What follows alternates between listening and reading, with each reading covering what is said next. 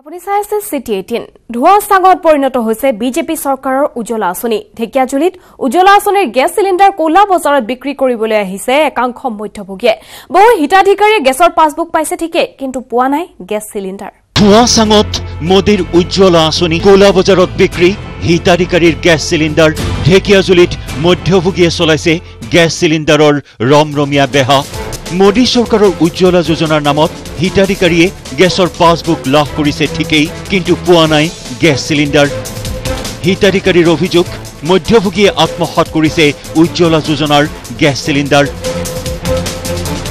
Gas কিমান দিনত আপোনালোকে এটো আবেদন কৰিছিলে আবেদন কৰাটো হল অলপ দিন প্ৰায় 1 বছৰ আগত 1 বছৰ আগত কোত এপ্লাই কৰিছিলে এই ৰংগত থাকত কি পালে এতিয়া আপোনালোকে এতিয়া খালি বুক দুটা পালো আৰু বুক পালে আৰু চিলিণ্ডাৰটো নাপালে চিলিণ্ডাৰ পোৱা নাই এজন দুজন নহয় শোণিতপুৰৰ বৰছলাৰ 150 গৰাকী হিতাধিকাৰীৰ গেছ চিলিণ্ডাৰ আত্মসাৎ কৰিছে ভুক্তভোগীয়ে খোদ বিজেপি কৰ্মীৰ মূৰতেই এনেদৰে ৰামটাঙন খুধাই মধ্যভোগী দালালে কোলা বজাৰত বিক্ৰী কৰিছে উজ্জ্বলা যোজনাৰ গেছ চিলিণ্ডাৰ সিফালে তাৰমানে 150 মান চিলিণ্ডাৰ তাৰমানে 1300 মানে পইচা উঠাই নিছে গেছ দিম বুলি কিন্তু সিফালেও গেছ পোৱা নাই লক্ষী কোচ তেখেতৰ তাতো মাৰ নামত মানে গেছৰ কাৰণে কাগজ কৰিছিল কিন্তু তেওঁ মানে দিম বুলি প্ৰতাৰণা কৰিলে আজি প্ৰায় 3 বছৰ হৈ গ'ল খালি পাছবুকে পালো আমি গেছ নাপালো দুৰ্নীতিৰ বিৰুদ্ধে শূন্য সহনশীলতা নীতি ঘোষণা কৰা মুখ্যমন্ত্ৰী সৰ্বানন্দ সোণোৱাল চৰকাৰক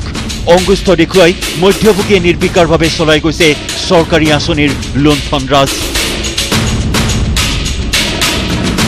ঢেকিয়াজুলিৰ পৰা Haren Bhumij news 18 Assam north east Golaghat জিলা দিন দুপৰতে হাতত পিস্তল লৈ ঘূৰি ফুৰা নগা দুৰ্বৃত্ত এইবাৰ সোমাইছে ডিব্ৰুগড়ত শনিবাৰে ডিব্ৰুগড় আৰক্ষীৰ জালত পৰিল এজন NSCNIMৰ সদস্য গোপন সূত্ৰৰ পমখেদি আৰক্ষীয়ে খেমপ্ৰাই ৱাংচু নামৰ সদস্যজনক গ্ৰেপ্তাৰ কৰাৰ লগতে জব্দ কৰিলে 15 লাখ টকাৰ লগতে এখন বাহন জব্দ কৰা বাহনখনৰ চালকৰ লগতে অৰুণাচলৰ আন 4জন লোককো সোধা পোছাৰ বাবে আটক কৰিছে ডিব্ৰুগড় আৰক্ষীয়ে ধৃত লোককেইজনে NSCNIMৰ বাবে ধন সংগ্ৰহৰ চেষ্টা কৰাৰ সন্দেহ কৰিছে আৰক্ষীয়ে মাত্ৰ এদিন পূৰ্বে দুগৰাকী অৰুণাচলী মহিলাৰ পৰা ডিব্ৰুগড় আৰক্ষীয়ে দুটা AK-56 ৰাইফলৰ লগতে বহু সংখ্যক সামৰিক পোছাক উদ্ধাৰ কৰাৰ পাছত 15 লাখ টকা সহ NSCNIMৰ সদস্য গ্ৰেপ্তাৰ ঘটনাই এতিয়া দিছে যে উজনিত নগা উগ্ৰপন্থীয়ে খুকুনি তুলিছে সন্দৰ্ভত এক প্ৰতিবেদন আগবঢ়াব আমাৰ সাংবাদিক টমাছ বুঢ়াগোহাঁই ডিব্ৰুগড় আৰক্ষীয়ে বিশেষ সফলতা আৰু কালি নিশা অভিযান চলাই ডিব্ৰুগড় আৰক্ষীয়ে 15 লাখকৈ টকা জব্দ কৰিবলৈ সক্ষম হৈছে লগতে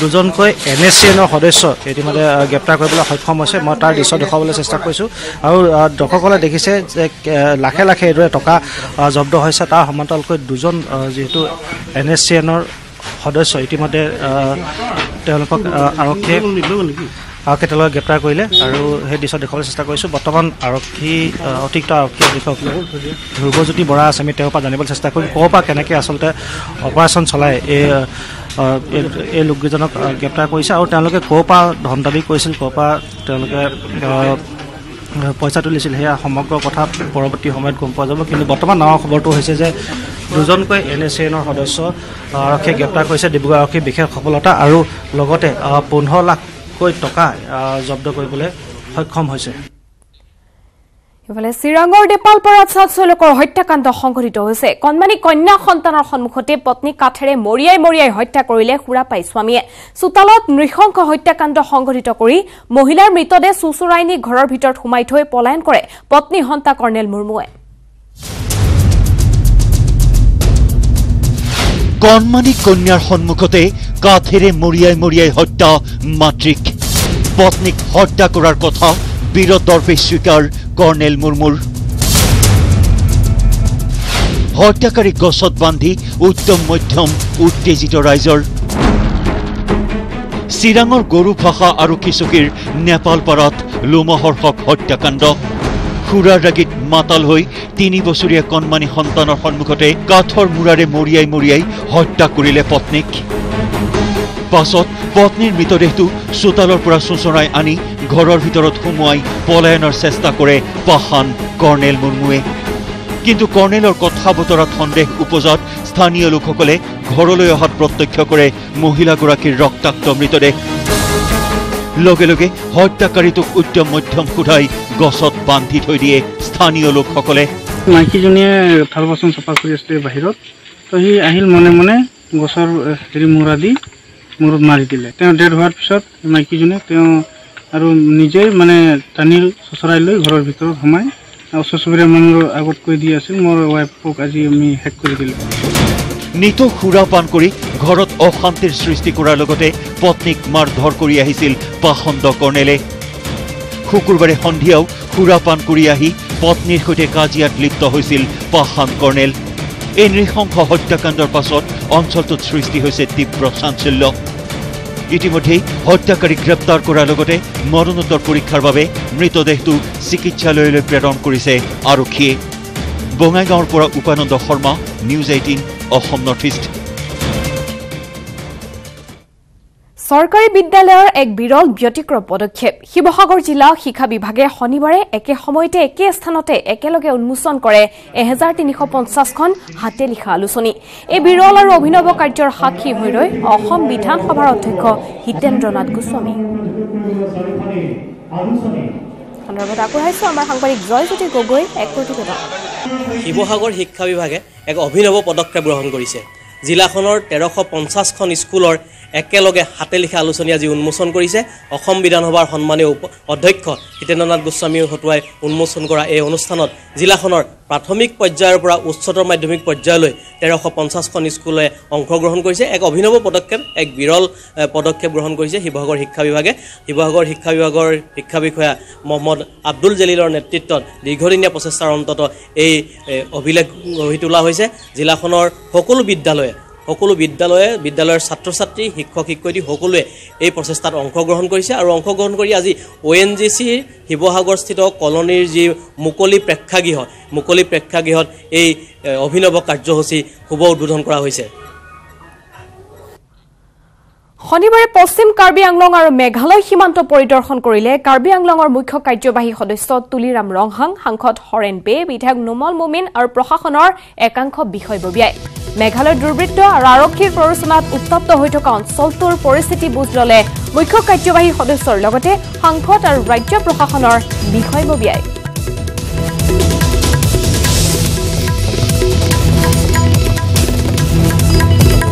শনিবাৰে পশ্চিম কাৰ্বি আংলং আৰু মেঘালয় সীমান্ত এইদৰে পৰিদৰ্শন কৰিলে কাৰ্বি আংলঙৰ মুখ্য কাৰ্যবাহী সদস্য তুলিৰাম ৰংহাং, লগতে সাংসদ হৰেণ সিং বে, বিধায়ক নুমল মুমিন আৰু প্ৰশাসনৰ একাংশ বিষয়ববীয়াই। উল্লেখযোগ্য যে মেঘালয়ৰ দুৰ্বৃত্ত আৰু আৰক্ষীৰ প্ৰৰোচনাত উত্তপ্ত হৈ থকা এই অঞ্চলটোৰ পৰিস্থিতিৰ বুজ ললে মুখ্য কাৰ্যবাহী সদস্যৰ লগতে সাংসদ আৰু ৰাজ্য প্ৰশাসনৰ বিষয়ববীয়াসকলে। বিষয়টোৰ সন্দৰ্ভত এক ৰিপৰ্ট আগবঢ়াব আমাৰ সাংবাদিক প্ৰশান্ত শৰ্মাই।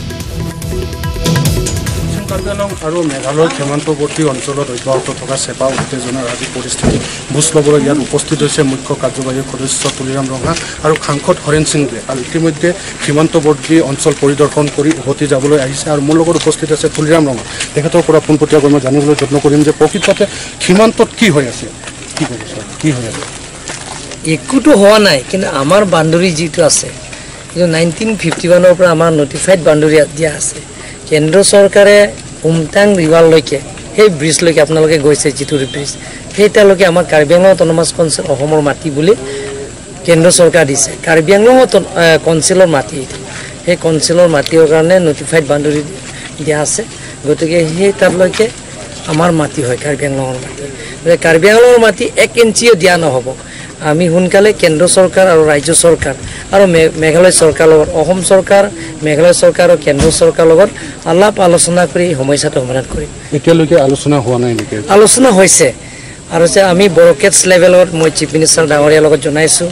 চিফ মিনিষ্টাৰে চিফ ছেক্ৰেটাৰী লেভেলত মেঘালয় DGP, DIG আৰু অসম চৰকাৰৰ DIG, DGP লগতে আমাৰ Karbi Anglong autonomous council principal secretary আৰু DFO লগতে আমাৰ SP DC মাতি আলোচনা কৰা হৈ গ'ল। মানে ইয়াত BOP এটা স্থাপনৰ ক্ষেত্ৰত তেওঁলোকে বাধা দিয়ে? BOP নহয়, আমি এতিয়া সিদ্ধান্ত লৈছোঁ থানায়ে উমটাং ৰিভাৰৰ নদীৰ ওচৰত সেইটো থানা ভৰাবৰ কাৰণে আমি মানে কিমান সময় লাগিব এইটো থানা? এইটো আমি অসম চৰকাৰৰ আলোচনা কৰিম, কাৰণ ল' এণ্ড অৰ্ডাৰটো অসম চৰকাৰৰ লগতে আছে। গতিকে আলোচনা কৰি পেলাই সেইটো সোনকালে বনাম। এইটো সোনকালে সমস্যাটো সমাধান হ'ব। আজি আপুনি পৰিদৰ্শন কৰিব আহোঁতে মেঘালয়ৰ ফালৰ পৰা কিবা বাধা দিয়া হৈছিলে? বাধা দিয়া নাই, তেওঁলোকৰ ভাবিছে যে যিবিলাক ইয়াত বসবাস কৰা সেই মেঘালয় যিবিলাকৰ ইয়াত খাচীয়াবিলাকৰ জয়ন্তবিলাক ইয়াত বহুত বছৰ কৰি 50 বছৰ কৰি তেওঁলোকৰ ইয়াত বসবাস কৰি আছে কাৰ্বি আংলঙৰ মাটি। তেওঁলোকৰ ভাবিছে যে আমাক খেদাবৰ কাৰণে তেওঁলোকৰ পাব্লিক আৰু পুলিচ ফ'ৰ্চ আহি আমাক খেদাবৰ কাৰণে তেওঁলোকৰ আহিছে।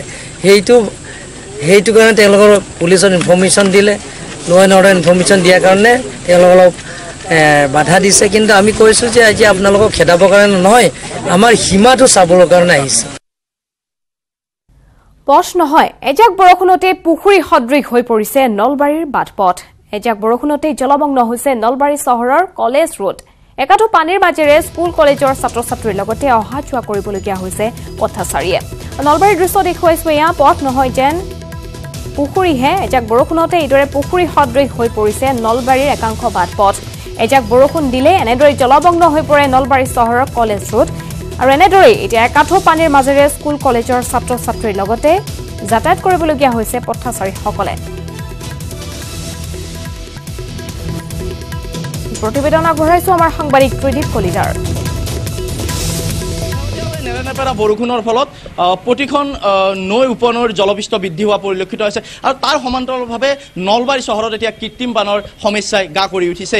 এই মুহূৰ্তত মই উপস্থিত আছোঁ নলবাৰী চহৰৰ কলেজ ৰোডত আৰু কেমেৰা পাৰ্চন বাবুক মই যদি সম্ভৱ হয় দেখুৱাব আহ্বান জনাইছোঁ যে মই য'ত থিয় হৈ আছোঁ ইয়াতো এই মুহূৰ্ততো পানী আৰু প্ৰায় একাঠু পানী এই ৰাস্তাটোত। আৰু এই পথটোৰে প্ৰায় কেইখন বিদ্যালয় মহাবিদ্যালয়ৰ ছাত্ৰ ছাত্ৰী অহা যোৱা কৰে বিদ্যালয় মহাবিদ্যালয়লৈ। কিন্তু এই যি কৃত্ৰিম বানৰ সমস্যা, এই সমস্যা হোৱাৰ কাৰণ কি? এই সমস্যা হোৱাৰ কাৰণ এটাই, নলবাৰী পৌৰসভাই যেনেধৰণে নলা নৰ্দমাসমূহ পৰিষ্কাৰ কৰিব লাগিছিল, নলা নৰ্দমাসমূহ যেনেধৰণে বনাব লাগিছিল, তাত কিন্তু বিফল হৈছে নলবাৰী পৌৰসভা। আৰু এই ক্ষেত্ৰত বিধায়কে কেনেধৰণৰ ভূমিকা গ্ৰহণ কৰিছে সেয়া সন্দেহজনক। স্থানীয় লোকসকল আছে, ইয়াৰ দোকানী পোহাৰীসকল আছে, তেখেতসকলৰ সৈতে আমি কথা পাতিম। কেনেধৰণৰ সমস্যা হয় দাদা? বহুত সমস্যা হৈছে, এতিয়াই নহয় আজি এবছৰ ধৰি আমি পানীত ডুবিয়ে আছোঁ। গোটেইখন স্কুল কলেজ এই ৰাস্তাটোত আছে। আজিও আমাৰ ইয়াৰ মানে MLA মহোদয় পিনে গৈছে, দেখা পাইছে, আমি হাতযোৰ কৰি কৈছোঁ এইদৰে থাকে আৰু এইটো এতিয়া আমাৰ অভ্যাসত পৰিণত হৈছে। নিশ্চিতভাৱে আচলতে অভ্যাসত পৰিণত হোৱা বুলি কৈছে, এক দুৰ্ভাগ্যজনক ঘটনা। কিয়নো নলবাৰী চহৰৰ মাজমজিয়াত এই কলেজ ৰোড, পুনৰ কৈছোঁ এইটো কলেজ ৰোড, আৰু কলেজ ৰোডত এনেধৰণৰ এই মুহূৰ্তত একাঠু পৰ্যন্ত পানী। শেহতীয়াভাৱে যি নেৰানেপেৰা বৰষুণ, এই নেৰানেপেৰা বৰষুণৰ ফলতে কৃত্ৰিম বানৰ সৃষ্টি হৈছে। এয়াই প্ৰথম নহয়, ইয়াৰ পূৰ্বেও বছৰ বছৰ ধৰি এই নৰক যন্ত্ৰণা ভুগি আহিছে এই পথটোৰে আহ যাহ কৰা প্ৰতিজন পথচাৰীয়ে। স্কুলীয়া ছাত্ৰ ছাত্ৰী, মহাবিদ্যালয়ৰ ছাত্ৰ ছাত্ৰী সকলো আহে এই পথটোৰে। অতি ব্যস্ত পথ।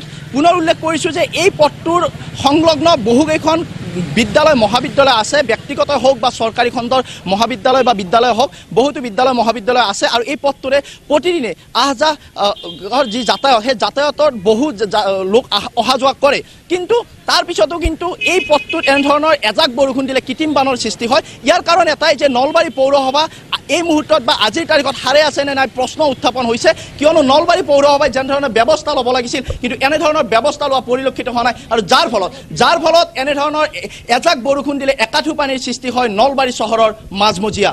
প্ৰতিবেশী শত্ৰু ৰাষ্ট্ৰক সকিয়নি ভাৰতীয় স্থলসেনাৰ। 1 মিনিটত 240টা ৰকেট নিক্ষেপ কৰি ভাৰতীয় সেনাই দেখুৱালে দেশৰ সামৰিক শক্তি। এইটো ক'ত যুদ্ধৰ এই দামামা, চাওঁ আহক। সাৱধান পাকিস্তান, ভাৰতৰ বিৰুদ্ধে ষড়যন্ত্ৰ কৰাৰ পূৰ্বে চাওক এই দৃশ্য। নৃত্য সলনি নকৰিলে এনেদৰেই হ'ব ধাৰাসাৰ বাৰুদ বৰ্ষণ। মুহূৰ্ততে চাৰখাৰ হ'ব পাকিস্তান। এই ভিডিঅ'টোৱে যেন তাকেই সকীয়াই দিছে প্ৰতিবেশী শত্ৰু ৰাষ্ট্ৰ পাকিস্তানক। এনেদৰেই BM-21 গাৰ্ড সমৰাস্ত্ৰৰে ভাৰতীয় সেনাই কৰিছে শত্ৰুপক্ষক চাৰখাৰ কৰাৰ আখৰা।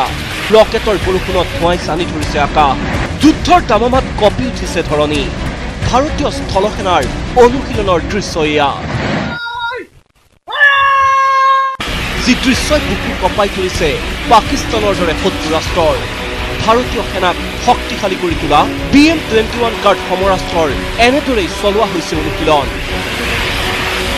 দেউলালী ফায়াৰিং ৰেঞ্জত চলিছে এই অনুশীলন। 6টা BM-21 গাৰ্ড ৰকেট লঞ্চাৰ চিষ্টেমেৰে ধাৰাসাৰে কৰিছে ৰকেট বৰষুণ। এই BM-21 গাৰ্ড সমৰাস্ত্ৰৰ আছে মুহূৰ্ততে শত্ৰুৰ দুৰ্গ চাৰখাৰ কৰাৰ শক্তি।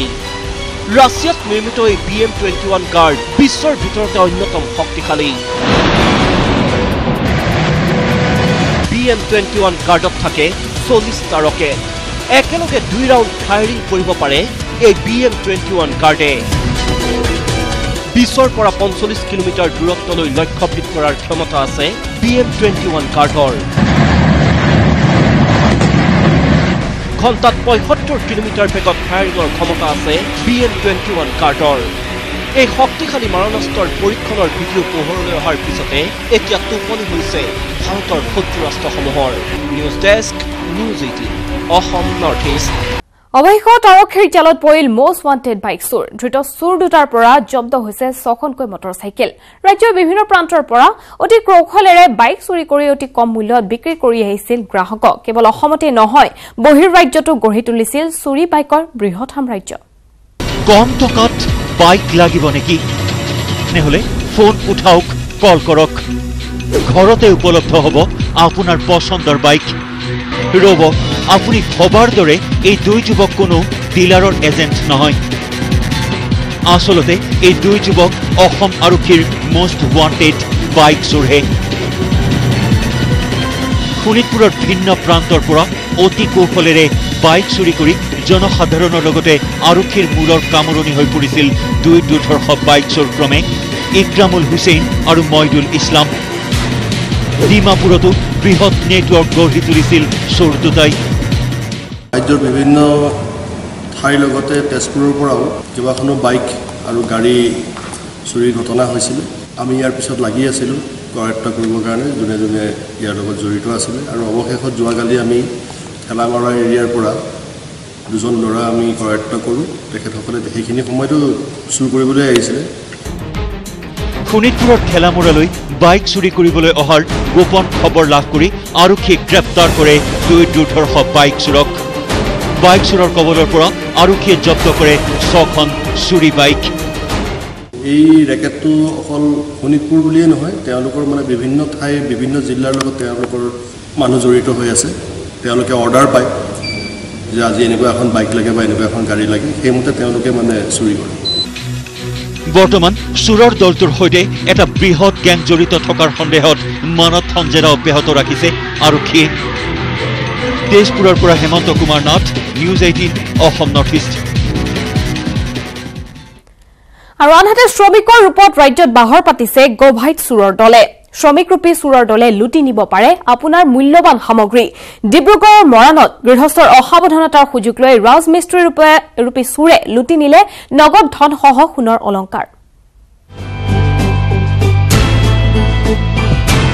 সাৱধান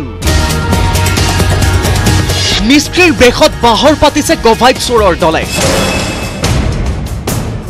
মিস্ত্ৰী ৰূপী চোৰে লুটি নিব পাৰে আপোনাৰ মূল্যৱান সম্পত্তি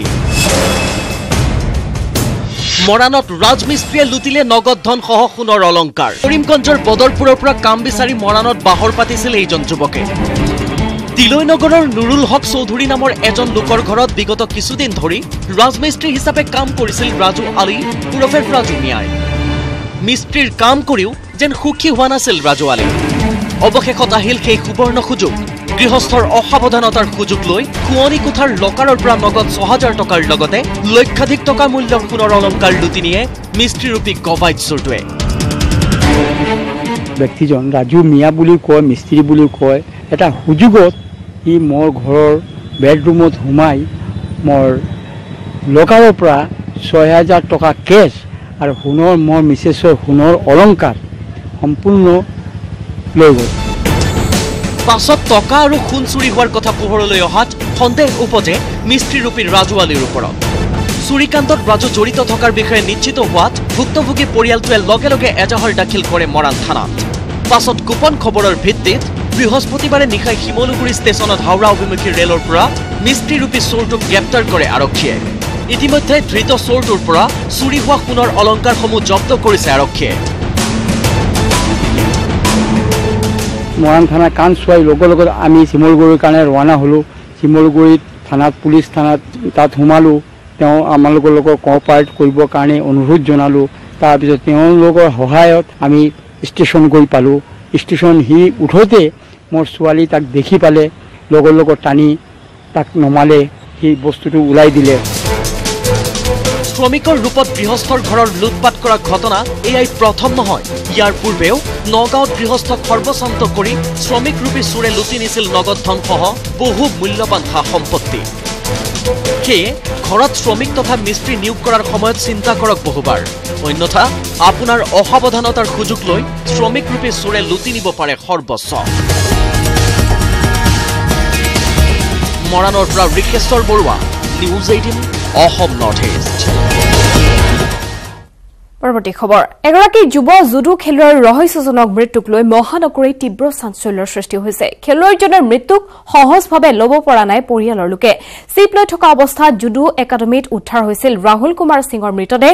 পৰিয়ালৰ লোকে আৰক্ষীক বাৰম্বাৰ চিকিৎসালয়লৈ নিবলৈ অনুৰোধ কৰাৰ পাছতো আৰক্ষীয়ে নিজে মৃত বুলি ঘোষণা কৰি বাহনত ভৰাই দিছিল ৰাষ্ট্ৰীয় পৰ্যায়ৰ খেলুৱৈজনৰ মৃতদেহ। পৰীক্ষাই নকৰিলে, মৰণোত্তৰ পৰীক্ষা নোহোৱাকৈ আৰক্ষীয়ে ঘোষণা কৰিলে মৃত বুলি। চিপ লোৱা অৱস্থাত ৰহস্যজনক মৃত্যু হোৱা জুডো খেলুৱৈৰ মৃত্যুৰ ঘটনাৰ তদন্তত গাফিলতি মহানগৰ আৰক্ষীয়ে। জুডো খেলুৱৈ ৰাহুল সিঙৰ ৰহস্যজনক মৃত্যুক সহজভাৱে ল'ব পৰা নাই পৰিয়ালৰ লোকে। আৰক্ষীৰ ভূমিকাত সন্দেহ প্ৰকাশ ৰাহুলৰ পৰিয়ালৰ। 4 दिन हो गया, पुलिस वालों ने हमारा कोई खबर नहीं लिया है, ना ही हमें कुछ बताया है उस रिपोर्ट के बारे में। उन्होंने FIR में क्या लिखा क्या नहीं कुछ नहीं मालूम है हमें। ना ही एक बार भी उन्होंने कॉल किया, ना ही हमसे कोई कांटेक्ट करने की कोशिश की है। तो मुझे इंसाफ चाहिए अपने भाई के लिए। যোৱা 24 জুনৰ দিনা ৰাষ্ট্ৰীয় পৰ্যায়ৰ জুডো খেলুৱৈ ৰাহুল কুমাৰ সিং গৈছিল ৰিহাবাৰীত থকা নিজৰ জুডো একাডেমীলৈ। তাৰ পিছতেই একাডেমীত উদ্ধাৰ হৈছিল ৰাহুলৰ মৃতদেহ। লগে লগে তাত উপস্থিত হৈছিল পল্টন বজাৰ আৰক্ষী। পৰিয়ালৰ লোকে বাৰম্বাৰ আৰক্ষীক অনুৰোধ কৰিছিল ৰাহুলক চিকিৎসালয়লৈ নিয়াৰ বাবে, কিয়নো তেতিয়াও শৰীৰত উত্তাপ আছিল ৰাহুলৰ। কিন্তু ৰহস্যজনকভাৱে চিকিৎসকলৈ বাট নাচাই আৰক্ষীয়ে নিজে মৃত বুলি ঘোষণা কৰি মৃতদেহ ৰখা বাহনত ভৰাই দিছিল ৰাহুলৰ দেহ।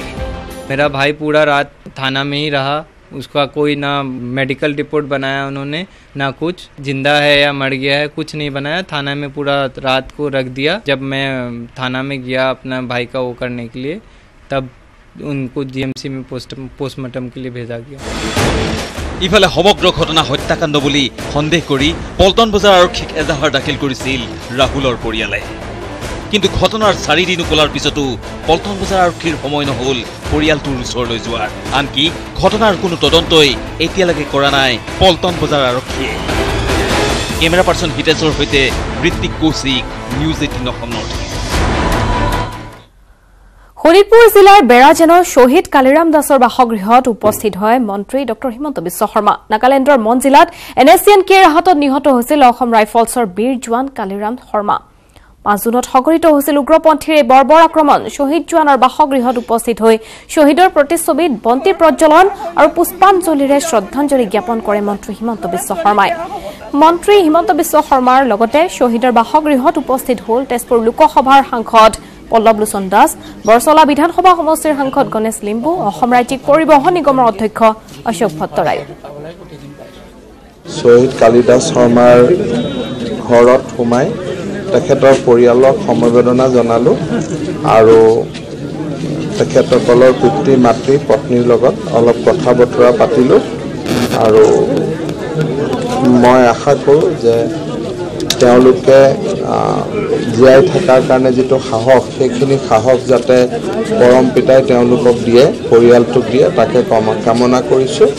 অসমৰ ৰাইজ তেওঁলোকৰ লগত থিয় হৈ থাকিব, ভাৰতৰ ৰাইজ তেওঁলোকৰ লগত থিয় হৈ থাকিব আৰু আমাৰ চৰকাৰেও যিমান দূৰ আমি পাৰ্যমানে কৰিব পাৰোঁ পৰিয়ালটোৰ কাৰণে আমি কৰি যাম। গুৱাহাটীত উপস্থিত চুলতানৰ দল। যুদ্ধৰ বাবে সাজু কামাণ্ডাৰ চুলতান। সুদূৰ অষ্ট্ৰেলিয়া, জাৰ্মানীৰ পৰা আহিছে যোদ্ধা। প্ৰথমবাৰলৈ গুৱাহাটীত ব্যক্তিগত ৰূপত স্থাপন হোৱা ইকুষ্টেৰিয়ান ফিল্ডত যুদ্ধৰ বাবে অনুশীলন কৰিছে কামাণ্ডাৰ চুলতান নামৰ ঘোঁৰাকেইটাই। সন্দৰ্ভত এক প্ৰতিবেদন আগবঢ়াব আমাৰ সাংবাদিক বিপুল বৰ্মনে। যুদ্ধৰ বাবে নহয়, বৰ্তমান গুৱাহাটীত এইদৰে আহি পৰিছে আন্তঃৰাষ্ট্ৰীয় পৰ্যায়ৰ 7টাকৈ ঘোঁৰা এওঁলোকে ইকুষ্টিয়ান আৰু পলো খেলিব গুৱাহাটীৰ লগতে অসম আৰু উত্তৰ পূৰ্বাঞ্চলত বৰ্তমান মোৰ লগত আছে সুলতান আৰু সুলতানৰ প্ৰশিক্ষকৰ পৰা আমি জানিব বিচাৰিছোঁ ये सुल्तान है और आप लोग अभी जो कोचिंग करा रहे हैं ये लोग जो ऑस्ट्रेलिया से आया है तो क्या बोलेगा इसमें बोलना क्या है सब अच्छा है जितना ज़्यादा हो सकता है लोग कोशिश करें थोड़ा एंजॉय और जैसे अपना स्पोर्ट्स का सिस्टम होता है सेम वही है सब कुछ सीखेंगे खेलेंगे उनको आगे भी बढ़ाएंगे ज़्यादा कुछ और भी हमारे साहब का बड़ा सोच है कि कुछ बच्चों को आगे बढ़ाओ उनका नाम करो अपने स्टेट या ज़िले का और ऊपर ले जाओ उसको स्पोर्ट में ये जो कैंप होगा इसमें क्या मतलब कब कितना टाइम में कोचिंग होगा कोचिंग का ये टाइम तो अभी फ़िलहाल तो शाम को शाम रखा है अगर बच्चे और भी बढ़ेंगे हम सुबह भी स्टार्ट करेंगे अभी फर्स्ट ये तो कल डिसाइड हो जाएगा कि कितना लोग आएगा कितना नहीं आएगा अभी कितना है कितना बच्चा आ रहा है ऐसे तो स्पेशल बच्चे भी काफ़ी हैं हमारे पास साहब को बहुत प्रेम उन बच्चों से और ये जो ओरिजिन जो ऑस्ट्रेलिया से लेके आए हैं 7 घोड़ा आप लोग लेके आए हैं ये इनका फादर मतलब ऑस्ट्रेलियन है ये इनकी मम्मी जो है वो इंडियन है तो मिक्सिंग ब्रीड होती है ये